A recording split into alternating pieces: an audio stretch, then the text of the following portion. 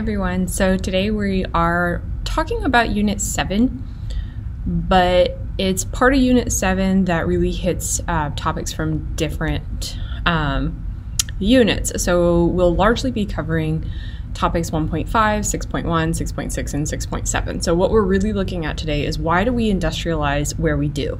And this is, again, still all about industrial and economic development patterns and processes.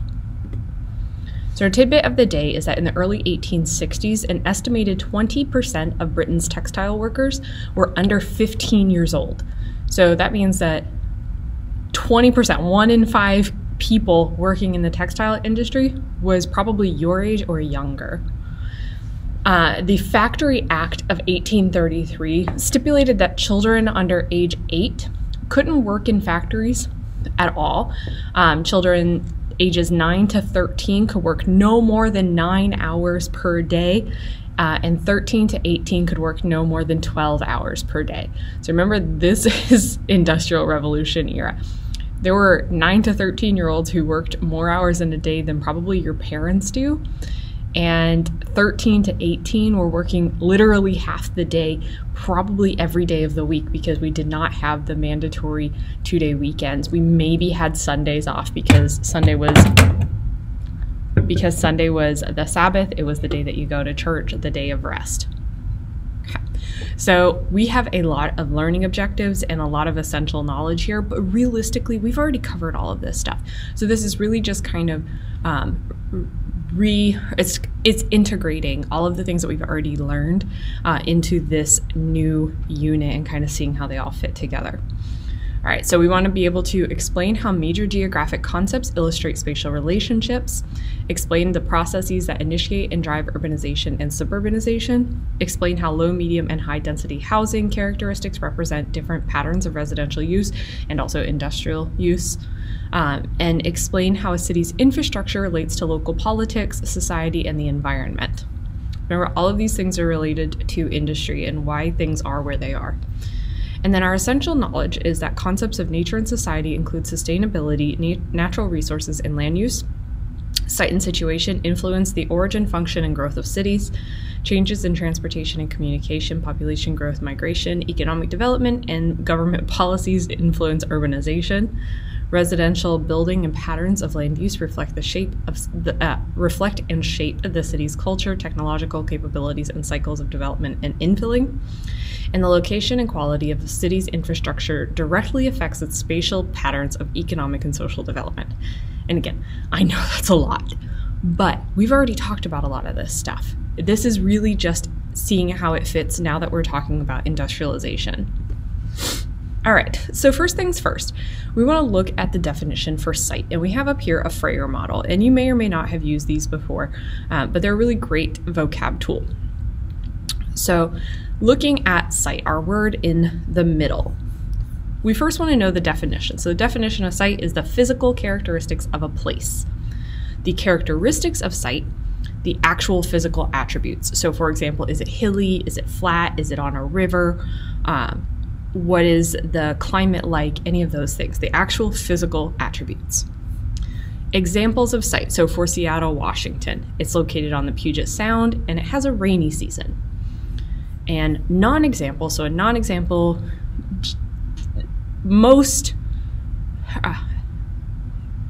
a non-example preferably will be things that are really similar to the term, but not quite there. We want to make sure that we're differentiating. So like obviously something like mustard would be a non-example of site, but that's not useful to us. We want to use non-examples that are actually useful. So again, examples, look over here. So non-examples would be that it would be north of Olympia or near Tacoma or a couple hours south of Canada.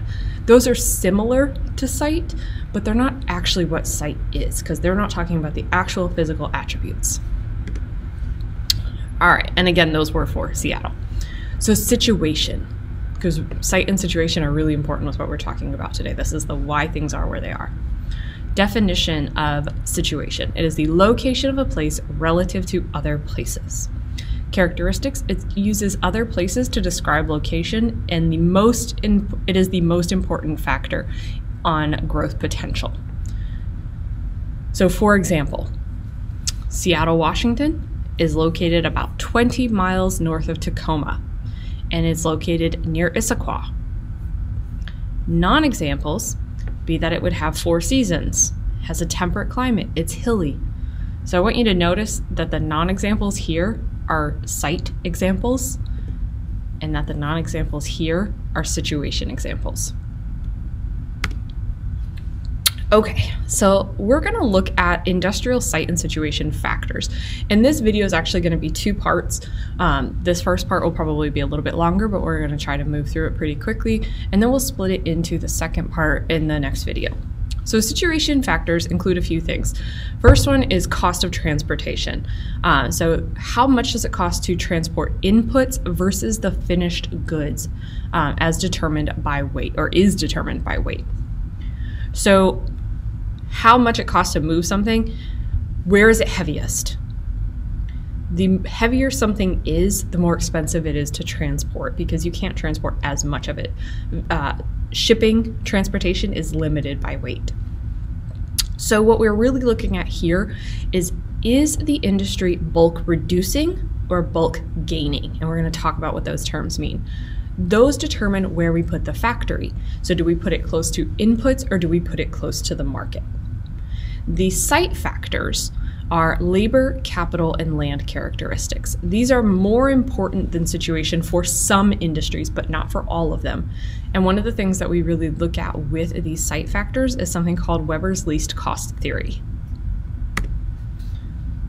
So Weber's least cost theory predicts that the location of a manufacturing site relative to the location of the resources and the market. And there are key variables here. So transportation costs, labor costs, and agglomeration. And that's basically how connected industries are. You'd like to put things near each other that are related to each other, so if they can benefit each other. And the energy used to be critical, but modern electricity has really lessened that. So we rely on stuff on this modern electricity, and that allows us to get our energy in more efficient ways, so we don't have to worry so much about being really close to energy sources anymore. So an agglomeration is a clustering of similar businesses to share the costs and access to the needed services and transportation. This makes it cheaper. The more that businesses can share costs, the more access they have to these same resources or to mutually needed resources, the better off this can be. So, for example, Silicon Valley in California. We have stuff like the Google campus, the Apple campus, the Hewlett-Packard campus, IBM, all of these things, and they are near each other because they are related.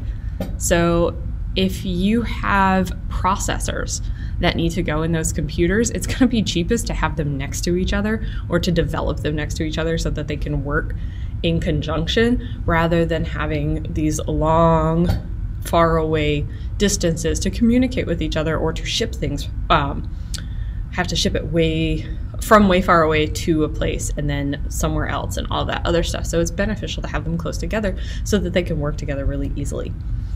And also in least cost theory, producers should minimize transportation and labor costs and maximize agglomeration. So really all the same stuff that we're saying, just in a more condensed form. And this is what it looks like. So this is a model, and I know it's not a very good picture, but we imagine a triangle because we have one input, we have another input, and then we have the market, and that looks the same either way.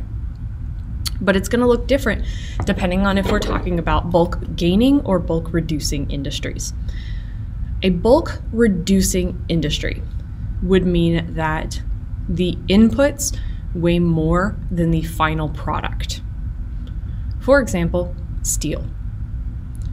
When we have the inputs of steel, we're talking carbon and iron.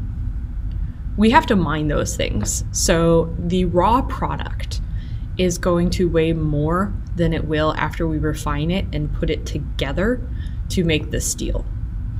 So yeah, in the end, steel is really heavy, but the products that go into making steel are actually heavier when combined when raw. So What we would want to do in this case is to put the industry, the industrial location where we're actually making the steel, really close to the inputs. And it can be a lot farther from the market because it's going to be cheaper to ship once the final product is created. On the other hand, a bulk gaining industry is one where the inputs weigh less than the final product. So for example, auto assembly. All of the inputs that go into making cars, each of those individually is going to weigh way less than that final car product.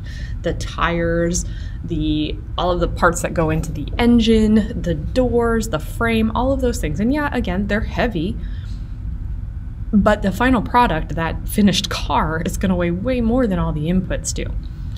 So in this case, it can be much farther from the inputs because we want that shipping cost to be minimized. So we put it really close to the market. And this is still largely true. We will ship a little bit farther, but for the most part, cars are made fairly near where they're sold because they're really heavy. You can't ship and they're really big. You can't ship a whole lot of them at a time.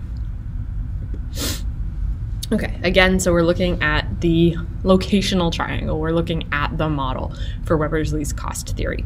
So if one input is more bulk reducing than the other, the factory will be pulled toward it. And it's going to be pulled toward the market if it's bulk gaining. So for example, here we're talking about material A. Material A is gold. Material B is silver, and our mileage, right? So where do we want to put things? If the material is heavy, if it's costly to transport, we're going to put it the least transportation cost point. We're going to put the industrial location closer to the heavier material, closer to the heavier input. This one, we still want it to be closer to the inputs, but this is going to be a lot lighter. So silver in this case, we can make it a lot farther from there. So it's going to be closest to gold and fairly equidistant from the second input to the market. So this is going to be the costliest and shortest to transport, second costliest and second shortest to transport, and then finally the finished product is going to be the cheapest and the longest to transport. It's going to take us a lot longer to move these things because it's a lot cheaper to ship once it's a final product. Okay, so bulk reducing industry, and we already briefly went over this, but we're going to go over it again. The definition: it's a production where the inputs weigh more than the final product. Again, we are reducing the bulk. Characteristics: we would place it near the source of the inputs to reduce transportation costs because heavy stuff is expensive to ship. For example, steel, paper, and canning foods. Paper, remember, this is coming from trees, so the trees themselves actually are really heavy, as you know, not actually, but they're really heavy, as you hopefully know. So the final product, even though paper, a whole lot of it weighs a lot, it's a lot lighter than trying to ship the entire tree somewhere. So we're going to make that industry really, really close to sawmills, to where they're cutting down the lumber. I actually grew up in a community like this, and we had a lot of forest around us. They felled lumber a lot, and then they shipped it to the paper mill. Canning foods also are a bulk reducing industry. So if you think about the stuff that gets canned, whether we're talking like vegetables or fruits or meats, that first product is going to be pretty heavy, relatively speaking, because you get rid of some of it when you can it. For example, if you can tuna, you get rid of a lot of the fish before you ever can the actual tuna. Same thing if you're canning a green beans. Green beans don't weigh a whole lot, but you get rid of a lot of it before you can them. And then you put everything together, ship out the final product. Non-examples of bulk reducing industry, in like site and situation, these are things that are sort of similar but not the same: beverage distribution and car manufacture. All right, so location close to the inputs. Copper. Copper in most mining is what we would consider bulk reducing. So the inputs weigh more than the final product. So we locate smelters, and that is a real term, where we refine the mined material, where we refine the ore near the mines to increase the value per weight by removing the non-copper rock from the ore. We get rid of everything that's not what we actually want. And that's why it's bulk reducing. We get rid of the bulk and keep that final product. So the industrial factories are near the heavy inputs to reduce transportation costs. Once you get rid of all the rocks and stuff, you are shipping more stuff that's worth more. Okay, so same concept that we looked at before. And again, if one input is more bulk reducing than the other, then the factory is going to be pulled toward it, and it's pulled toward the market if bulk gaining. So here we're looking at a map that is showing where mineral resources are distributed across the planet. Take a moment, pause here, and kind of get an idea of the things that we look for. So ferrous metals are essentially magnetic things. They have iron in them to some extent.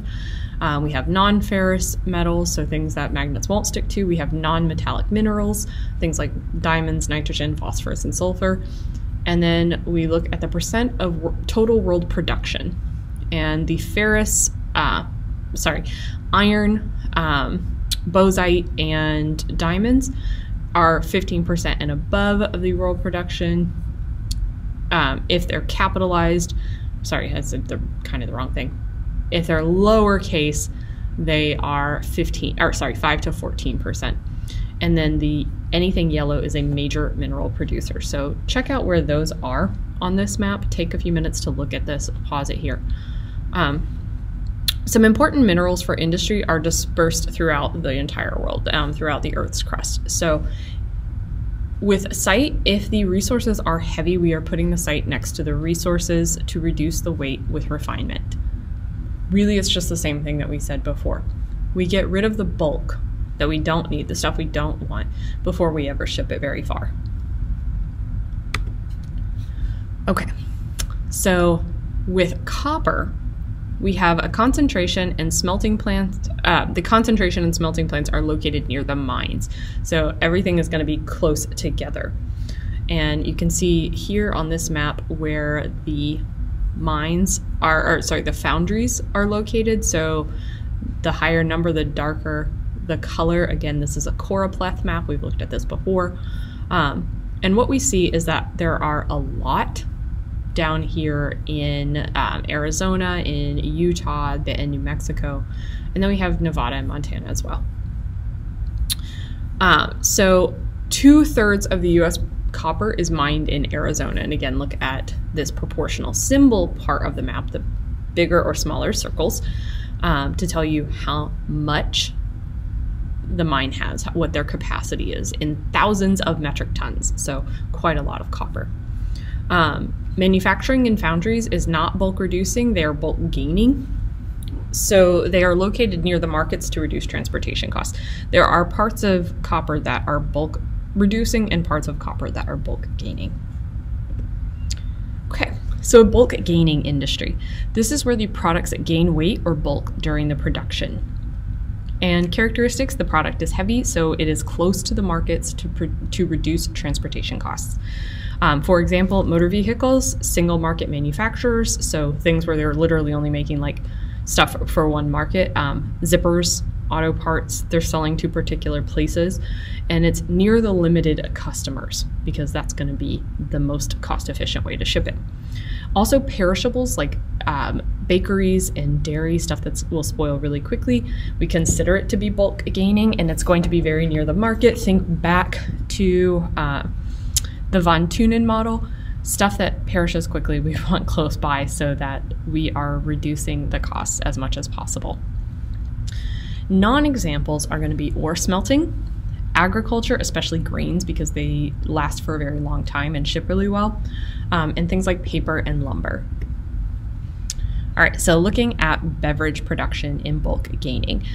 Soda and beer production are bulk gaining, basically anything that we're drinking, because of the addition of liquid. Liquid is really, really heavy. If you pick up a gallon of water or a gallon of milk, it weighs approximately 8 pounds.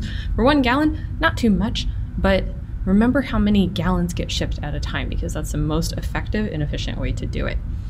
So bottling is going to take place near large population clusters. You probably have a beverage distribution company like a Coca-Cola or a Pepsi-Cola near you. And if you have one of them, you probably have the other one. It might not be right in your town if you live in a small town, but you'll have one near a pretty large population cluster near you, because it's way more efficient to actually just put the water in at that beverage distribution company. They'll ship everything else to the distribution place, but once they get it there, that's where they actually add the water so that they can ship it more cost effectively. So here we're looking at again a choropleth map, but showing us where the population, the persons per square kilometer are. So we are looking here at the arithmetic density. Where are people located? And then we are looking at which companies are where. So in this case, it happens to be beer.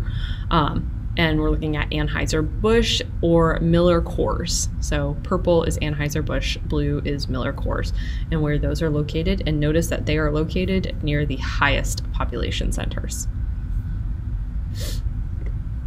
Okay. So looking here, and I forgot to change the top of this. This is vehicles. It's auto manufacture, not beverage production, but still bulk gaining. So vehicles are mostly produced in areas where they're sold because they are bulk gaining. Where are they producing the most? Again, choropleth map, darkest colors, above 10 million, then 1 to 10, below 1 million, or no production. And check out where those are. So where we drive the most cars, where we have huge numbers of people driving, we have the greatest motor vehicle production. We know that India has the second highest population in the world, significantly higher than the United States, but also significantly fewer people in India actually drive a car.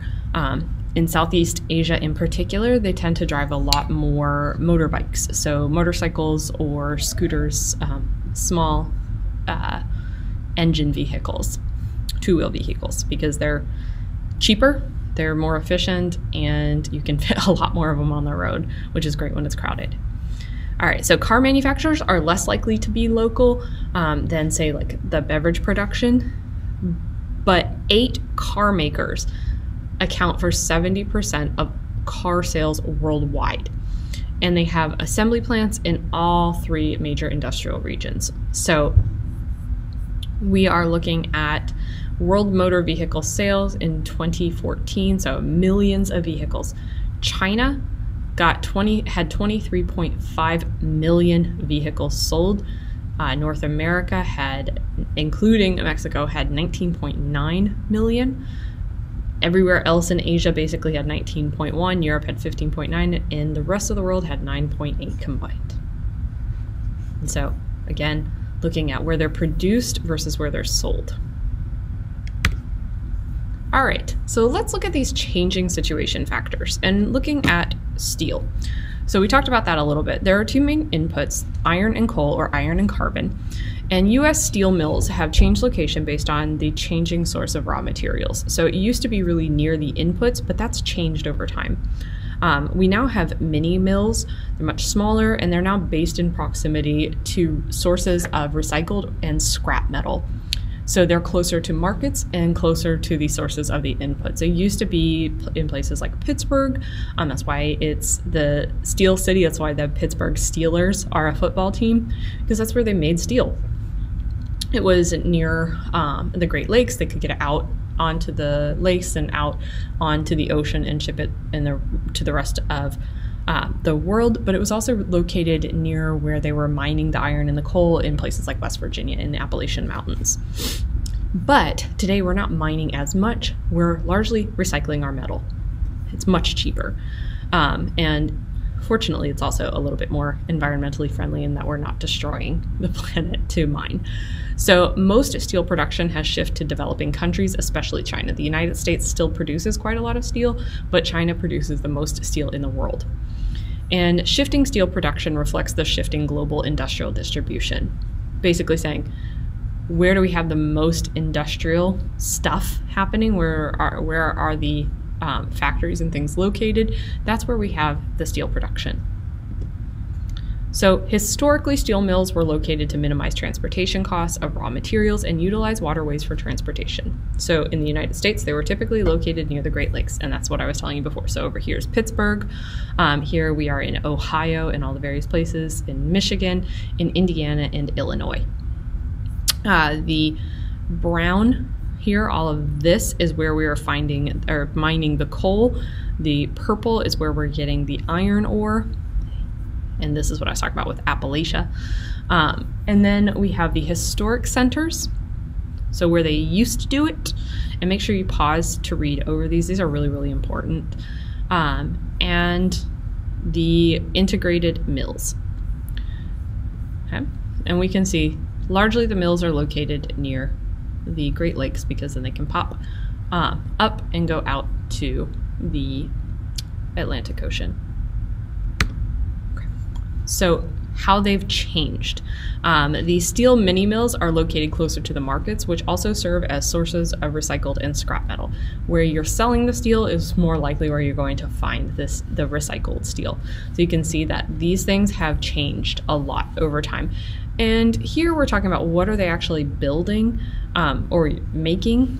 So we see different things made in different areas, but we do still see a big variance, dispersed distribution of all of the different places. But also notice that they're still typically, not always, but typically in places where land is going to be cheaper. So in the South, this is one of our major industrial regions still. Some in the Midwest, some in the Central, East, up here still where it's fairly inexpensive, in upstate New York, over in the West a bit in some of our densely populated but often slightly less costly areas, except for when we get up here into like Seattle and here in California, but lots of workers. Okay, so beginning in the 1980s, steel moved from almost exclusively MDCs to mostly LDCs, and we want to know why. Okay, so by 2013, access to growing primary inputs and increasing demand of growing industries like the automobile industry, think of how many were in that map before in 2014, pushed 73% of steel production to LDCs. NICs, or newly industrialized countries, have very, very high demand for steel as they develop because they want to build more stuff. So to build, one of the best things that you can use is steel. It's really strong, really sturdy, lasts for a long time. So take a moment and eyeball here where steel is being produced. And these are our percentages and our locations. Again, a choropleth map. So it used to be the United States was the major producer. Today it is China and also Japan, interestingly. So let's look at US truck freight corridors. And corridor essentially just means a place where it's happening. So truck freight movements are concentrated in the eastern United States, and we want to know why. And really what they mean by truck freight is like semis, tractor trailers. How are they transporting all of these bulk goods? And that's really what they mean by freight. So here we are looking at the major routes. We're looking at the daily truck volume, so the big thick lines are 8,500 and above. The thinner or lighter colored lines are below 8,500. The annual truck transits, how many go through there, big red symbol is 1 million and above. Yellow is below 1 million. So check out these major locations. Laredo's kind of interesting because it's so far to the south. It's right on the border with Mexico. We have a lot of freight coming in and to Mexico. But also Houston, Baton Rouge, Savannah, Charleston, Norfolk, New York, Buffalo, Detroit, Port Huron. These ones largely because they're, again, located on the Great Lakes. Chicago, Seattle, San Francisco, Los Angeles, and then a whole bunch of other cities that are exceptionally important, but not quite as many as these other places that I mentioned. Okay. So that why. There's less distance between population centers now. Western cities are more spread out due to being founded in the industrialized age the industrial age with better transportation. Here, everything was close together because that's where everybody lived, so they typically make things close together, but also largely because their transportation was terrible. When you have to rely on walking or a horse to get you to places, neither of those things is going to get you very far. With any reasonable distance. You're not going to walk 8 days to go somewhere for the most part. So cities tended to be closer. But once we get out west, this happens way later, and it happens during the industrial era. We now have trains. We're eventually going to have trucks, and we can transport things way farther, so cities can be farther apart and population centers can be farther apart. All right, so looking at train freight. So we looked at truck freight, now we're looking at train freight. And again, the thickness of these lines is going to say how many millions of metric tons are being transported along these routes, and then our proportional symbols, how many millions of tons are going through those ports. Okay. So most rail freight movements are between the east and the west, and we want to think about why. So take a moment to think about that.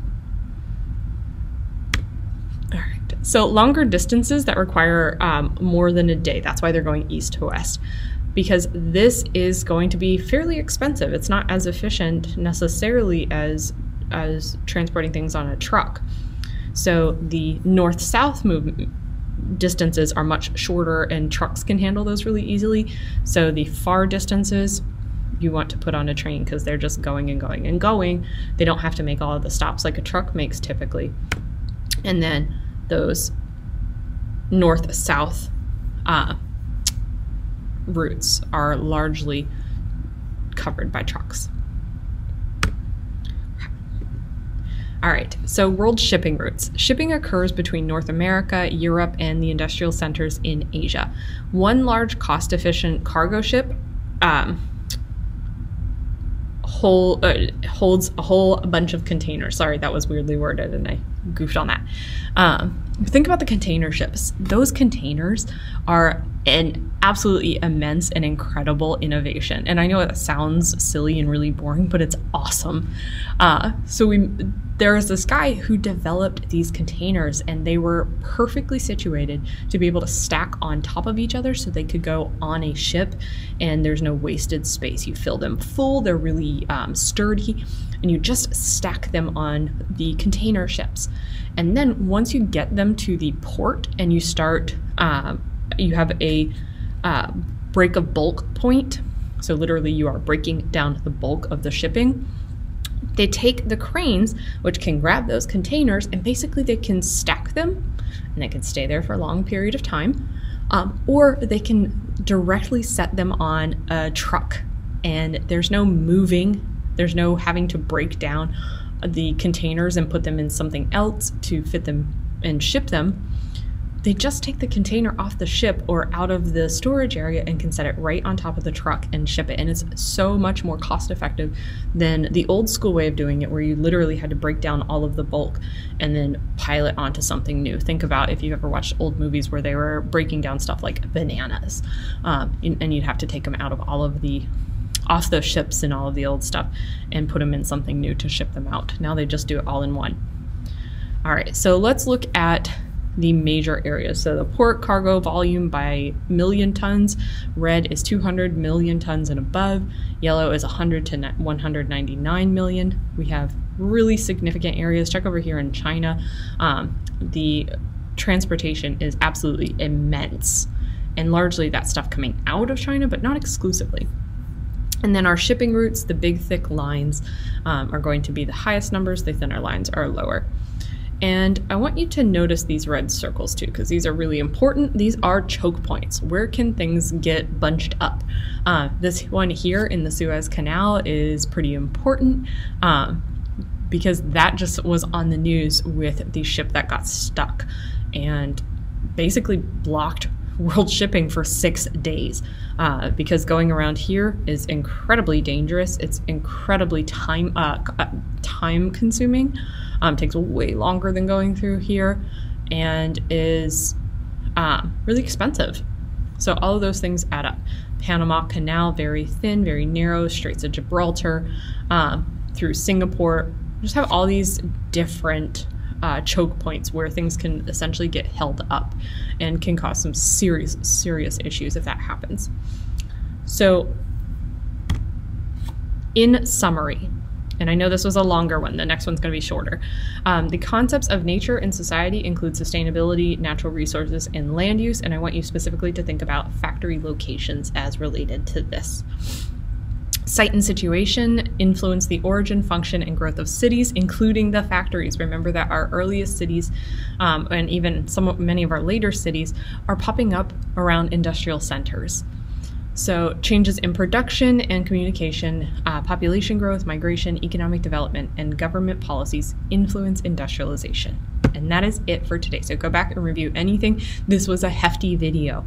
Make sure that you have all of the information. Pause it where you need to pause it. Let me know if you have any questions. Make sure you're doing your reading. Make sure you're working on your critical thinking and your review. And have a great day.